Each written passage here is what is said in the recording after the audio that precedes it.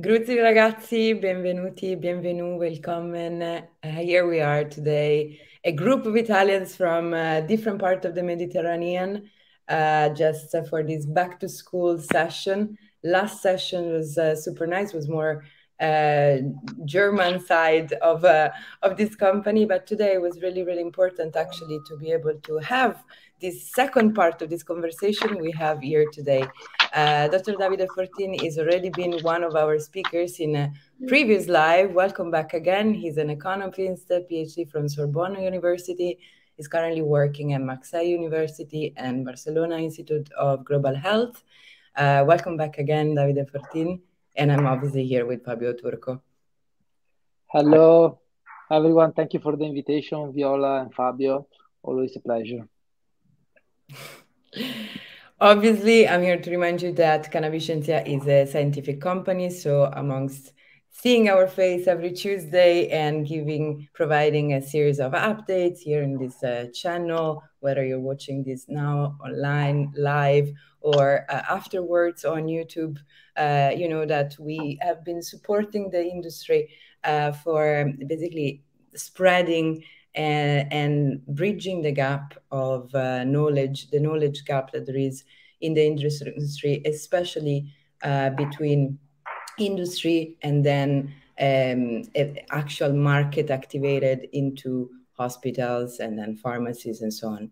Today, we are touching on a topic that we felt was pretty important to be touching back on, especially considering that we just had a change of regulation in Italy touching CBD.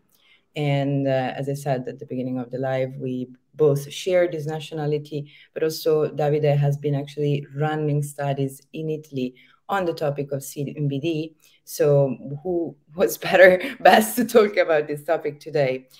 Before we even touch the whole CBD in Italy and how this is going to change the perspective for the country, I'd like to just start with a easy but probably a huge question for Davide, and perhaps could set the scenario for later.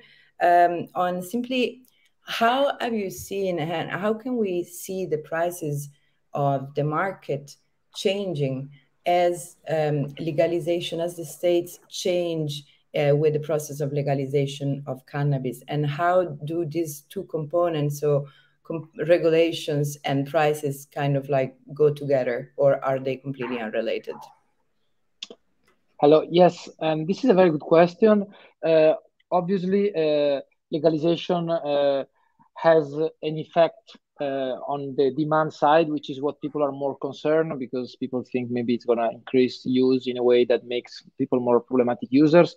But actually, the most significant effect of legalization is on the supply side, so on the side of the producer, because actually they can produce with full legitimacy, and so they can also produce with some scale. So that's the case we will look at is the case of Colorado, because with MPG Consulting, there is the consulting firm that I work in Colorado and that with whom I advise governments in different countries. We have been working for a review of the data for the Colorado Marijuana Enforcement Division, the agency created for the legalization.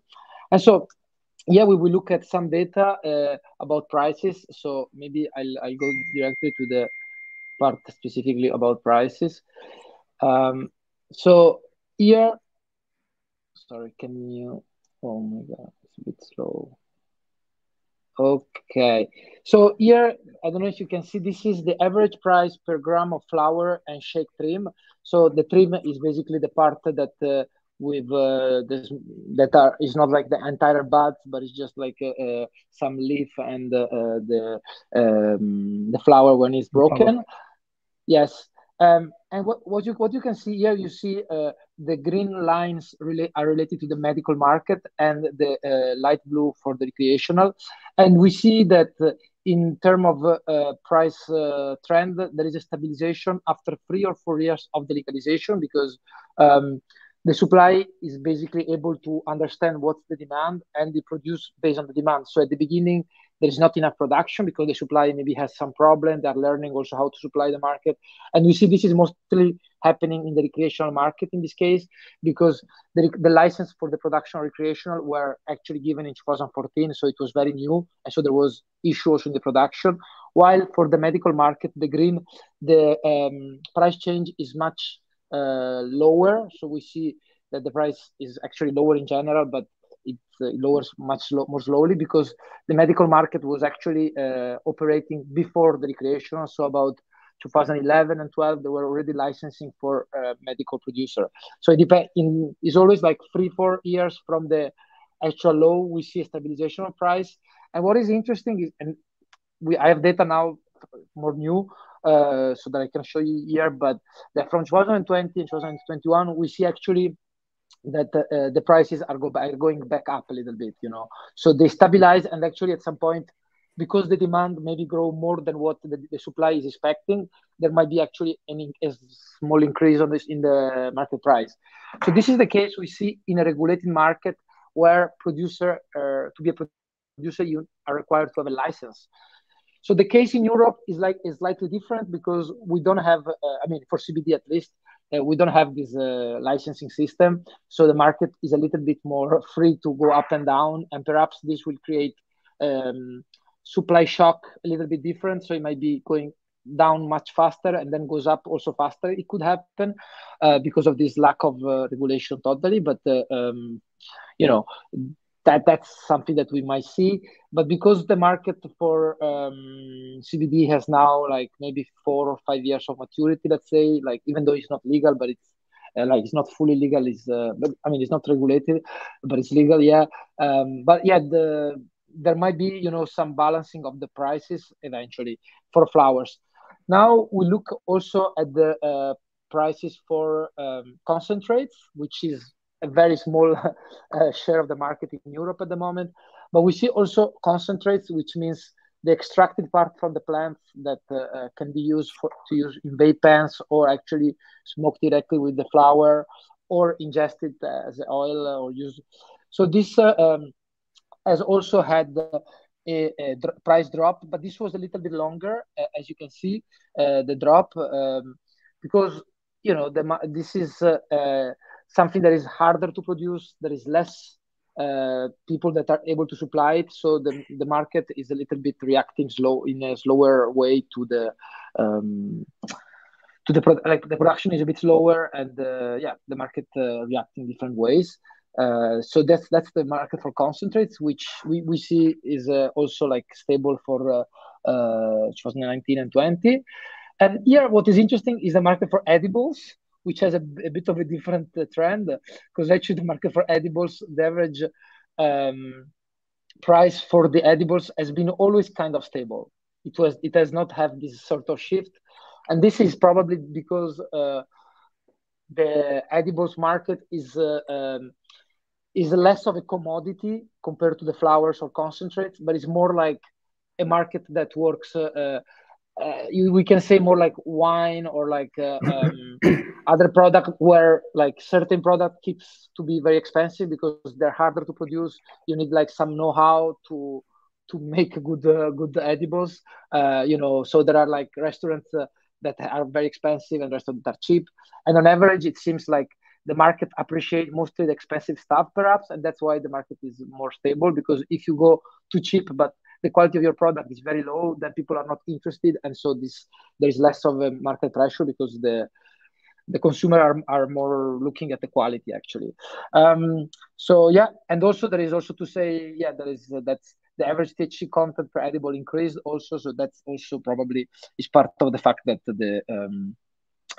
so that for the cost structures stay more stable also for that reason. But in general, the edibles are more of an interesting market, more of a niche, and are less affected by prices because they can create some sort of monopoly for specific edibles, so that the competition is smaller and is the consumers there's less of a price competition and more of a quantity competition, what we could call in economics actually terms. So this could be actually what will happen in the CBD market, and perhaps the edibles market will be less affected by price pressure. I mean, we don't have really price for any of this, except maybe for flowers. We have some type of information, and they have been dropping like of a strong, like large magnitude, but this is probably something that will change actually in the next few years as the market adjusts to the demand, and suppliers are going to be like some supply will be out from the market, and only the ones that are able to manage to keep to play at these prices right now, they can survive actually. So that's probably what will happen. But I mean, the regulation will definitely affect this market a lot, because if you perhaps apply some quality requirements, like quality control for heavy metals or for adulterants in general, that will also increase the market, because there will be only some companies will be able to, not everyone will be able to provide product with this with low adulterants, so the market will definitely increase the price, and the consumer will be consuming better product.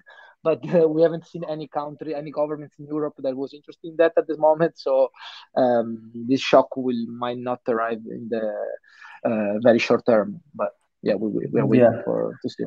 Okay, thank you, Dr. Fortin, for this very articulated answer. And so, remaining on the market of CBD, just to provide insight to our audience into the current regulatory landscape for CBD product in Europe, we have to talk about Italy, because we know that the Italian government have issued a new decree that aim to set the CBD oil as a narcotic substances.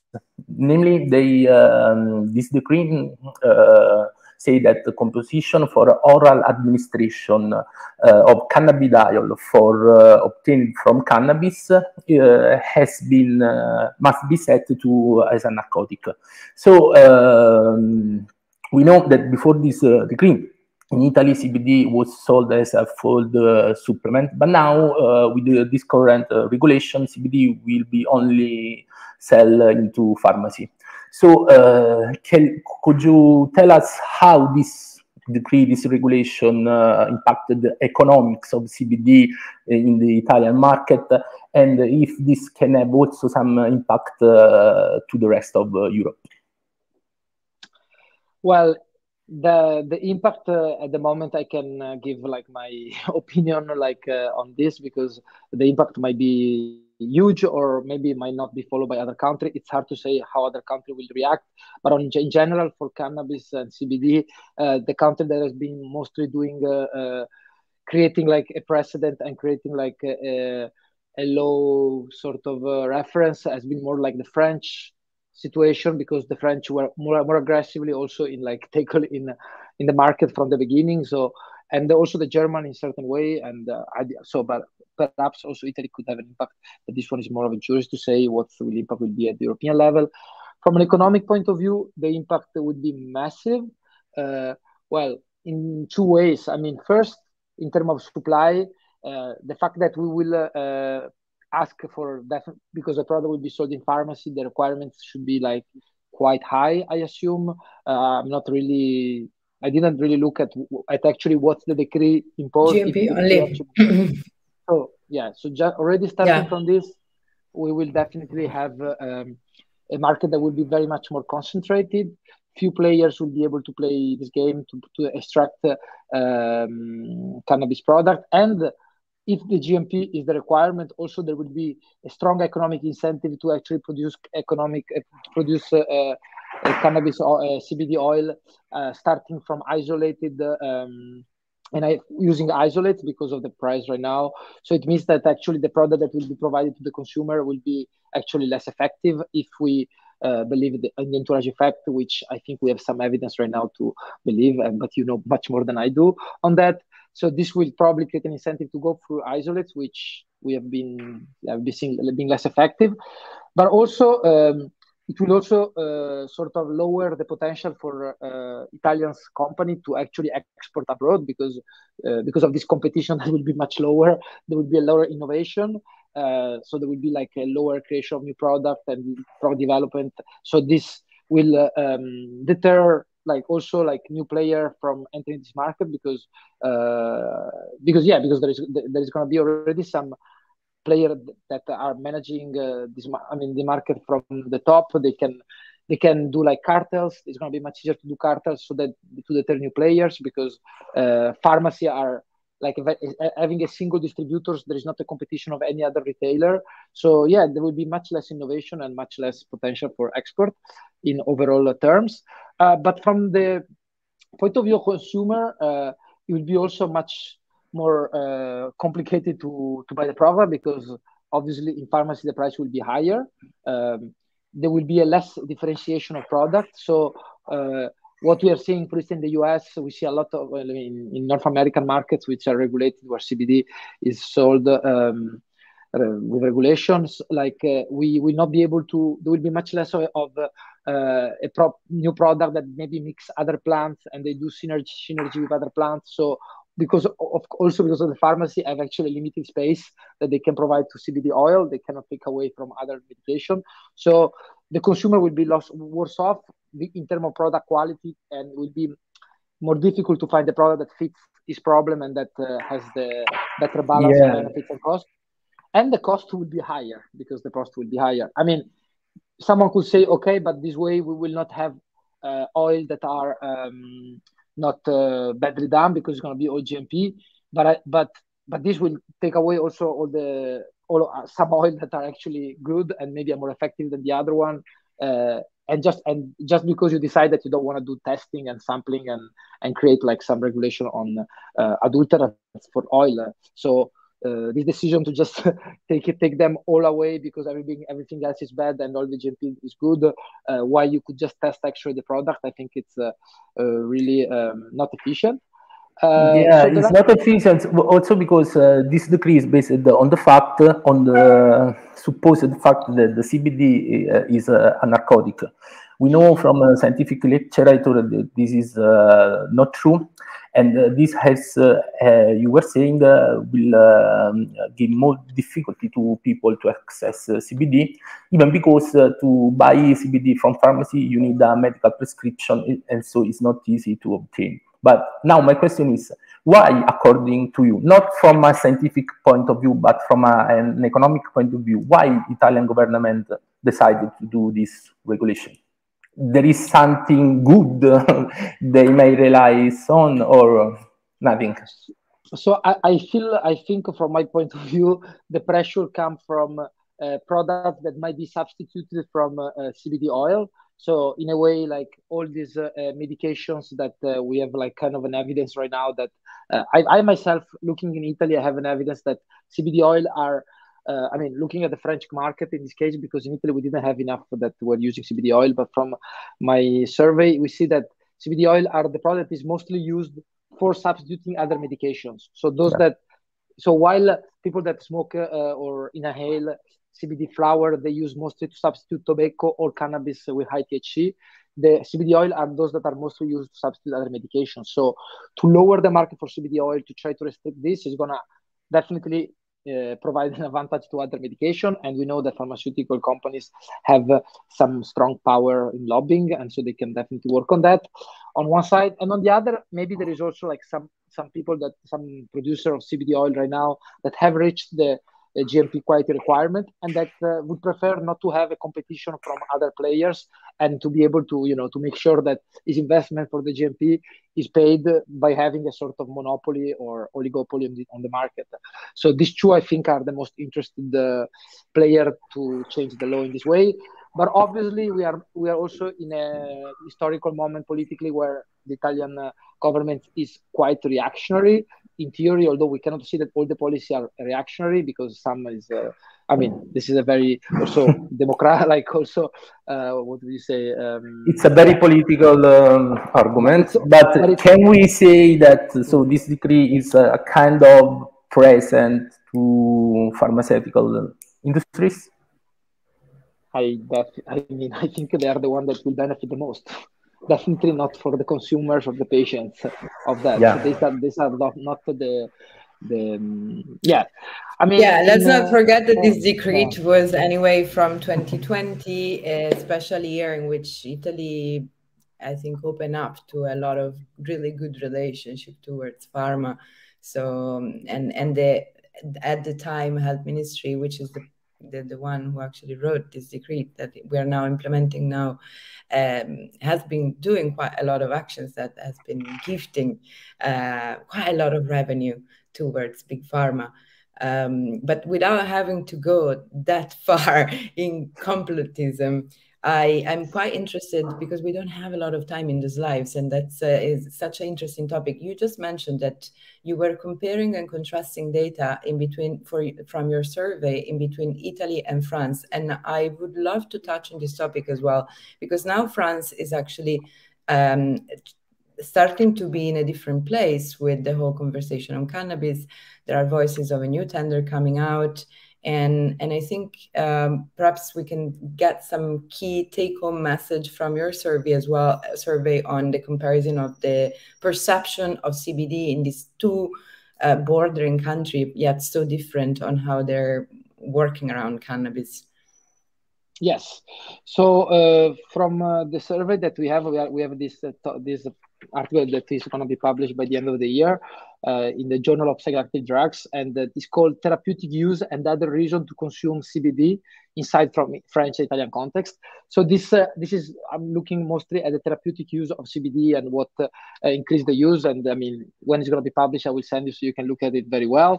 But what is mainly found between Italy and France at this time is that there is a much higher medical use of CBD in France than in Italy in 2020, and this is simply because there is no medical cannabis market in France. So the only way for them to have a product that is sort of legal, because it's not well regulated as well, it was to buy in CBD shop CBD. So there is much more people in France that are using CBD for medical reason, just because they have no other option, and a lot of people that are using it because of much more because of a doctor that prescribed them to go and buy a CBD oil in a shop. So that's already a big one of the first insights. But in terms of the reason why it is used medically, we see that in France, in Italy, we have more people in percentage of those using it medically that are using it for sleep. So these are the main one, and stress compared to France. But on the contrary, in France, we have more people using it for pain and inflammation. Just to say, because it's kind of more medical, so the physician tends to prescribe also CBD more from pain and inflammation. I think that's what's derived. Then we see as a fourth more used medical condition is to improve anxiety, depression, or mood disorders. And this is more in Italy than in France. Then we have relief from headache, which was surprisingly we have like about 30% of the Italian medical users that are using for headache, about 15% in France. Then we have, interestingly, the other two are mostly related to productivity, actually, and is mostly used in Italy for increased concentration and for increase the energy. Then we have the many reasons related to the reduction of other substances. So in Italy, the most used substance is tobacco. So you reduce 30%, 35%, they want to reduce tobacco. Then also, and then in France is more, instead for reducing cannabis, we have about 10%, 12% reducing cannabis. And then we have for similarly used for broken bones. So people that got like an accident or nausea, vomiting, and also a little bit less than 10% for alcohol use, and a little one also for improving skin problem. But obviously skin problem is very small because at this time there was actually not really a lot of transdermic or cosmetic or topical product with CBD, which seems to be more effective for skin problems. So that's also depend on the product that is sold. But this is very relevant. We have like. Did you compare also the demographics, between the two countries? Yes, I mean, yeah. Sorry, we have just like now curiosity. And by the way, anyone following that wants to use these last 5 minutes to get some good questions in, we have Davide Fortin here for the second live. So let's use wisely his time. So So what we see is that the education level is actually affected. I mean, to have a job, for instance, lower the chance to for some reason to use CBD for a medical reason. So I think it could be, it's an interesting finding. Then we have other thing. I mean, the frequency of use, it's much related, very strongly related to the medical use. So people that use it every day, obviously they have much more of a medical, more chance to use it medically in both countries, Italy and France. We see that. So, and then we see that sublingual oil is much related, but like very strong magnitude with medical use in both Italy and France. So actually sublingual oil is very much used for medical reasons compared to those that use it for with flowers. Vaporization is also increased, like to be vaporizing flowers much increased with a chance to use CBD for medical reason. And cosmetic, of course, also is much related. We don't find a lot of other things that are related to the medical use, because that was yeah, of course, the age. To be a woman also increase the chance to use it medically. And the age, of course, the older you are, the more problem you have, so the more chance to use it medically as well. But yes, these are the main issue. The main thing we found related is, yeah, this one. Do you have also some data about medical prescription? How many prescriptions are made in Italy compared to France? As I was mentioning before, we have like about people that improved symptoms of a disease diagnosed by a physician is about 25% in French, and in Italy is about 12%. So the people that that improved because of this, so it's about half, as I said. And this is because there was the physician, they don't have another option, they don't have a pharmacy that they can send the patient.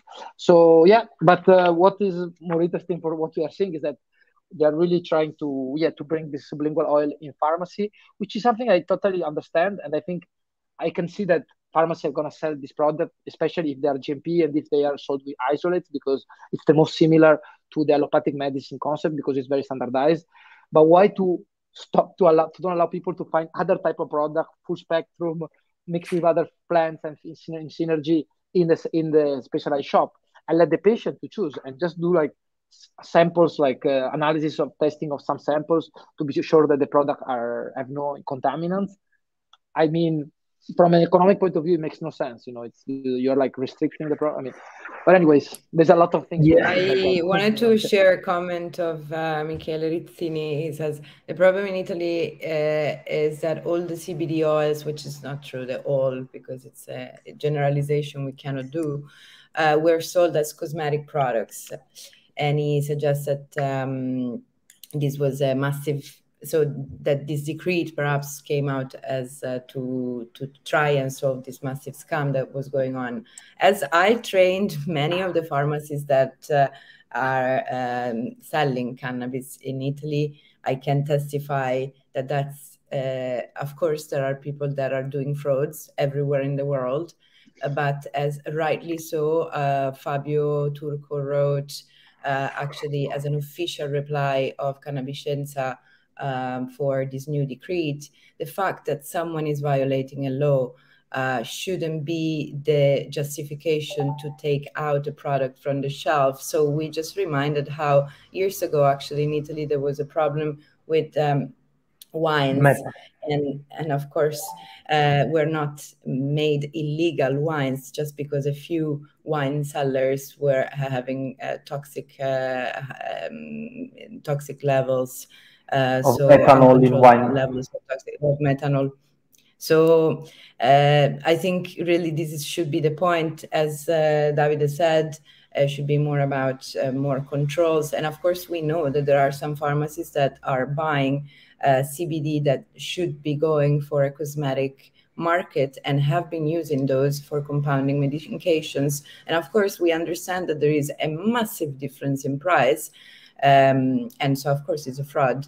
But again, we don't feel that this should somehow justify why taking out basically what's not only from one side, obviously, a product from the market for anyone that wants to consume it, but at the same place, it's becoming like a really toxic country for anyone owning a hemp company, pretty much. So this for me is like the saddest scenario. I feel, and probably David is the best person to talk to about this, that in Italy we have way more companies that are producing hemp as a flower that can be then post-processed, but as a plant, than companies that are producing active pharmaceutical ingredients. So basically, with this law, we're once again favoring import of our medicines over trying to support our national economy. This is my feel after years of meeting new people that work in this industry. Most of the people in Italy are actually working in the plant. They don't work Yeah, in other. it is in contrast for what Italian government say every time that they want to protect Italian. They say Italy first, but this decree is the opposite. And moreover, is based on a assumption that CBD is narcotic, that is against everything we read since 30 years in the scientific literature. So maybe something must be done to solve this problem. Yeah. If I can say one thing is as how the CBD market was developed, it was basically the supplier found ways to lower the risk, and so this fact that they classify a product that is used to be eaten like as a cosmetic is just a way to shift responsibility from the product to the consumer. But this is normal when the market is not regulated and you have no other option to be safe as a supplier. Then you classify it in a way that any problem is going to go to the consumer. But this is because the market is better regulated from the beginning and better designed. And I've been seeing this in a lot of markets, in a lot of places of the world. But in Italy, like in 4 years that the first decree was given, I was expecting to see a report or anything, to decide, to study this subject. It's not like last week that they came out, but nothing. There's nothing that was explained, nothing that explained what is the reasoning, the rationale. So I think they don't want to study, or they are not interested like in other subjects to be like scientific and to be like to have like a solid approach. But this is probably propaganda, and most probably I think there's going to be some sort of escape.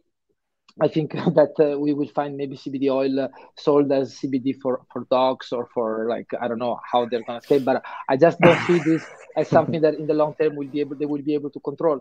I might be wrong, but even in Canada, where they have a big, large legal market, a lot of people buy the CBD oil that is produced in the US without a license. So I think it's going to happen the same, and they're going to probably buy it from Czech Republic, which is the only country right now in Europe and maybe in the world, I'm not sure, that put a specific law protecting people that transform hemp in their narcotic law. And that's the only way that you can be like protected as a supplier, when you have the narcotic law that talk about transformation of CBD and hemp.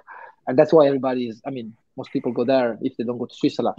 But apart from that, I think we're gonna see what happens, and I'm excited to see if they will change that idea, and maybe in 5 days or in 1 week they will retire the decree. But I'm a little bit skeptical.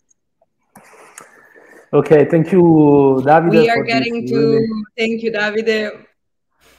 Sorry, we are getting to the end of it. It's I was scrolling through some of the hello that came literally from every part of the world. So thanks a lot, everyone. I know it was short, but that's what it is. Half an hour. We're going to meet back again next Tuesday with actually a class on phytocannabinoids, a free class in here live. So thanks again. And Davide, we keep in touch with your publication. So maybe also a third round with you. Thank you. Always illuminating. Have a good day, guys. Thank you for the time and the interesting question. Goodbye. See you next week. Ciao, ciao. Ciao.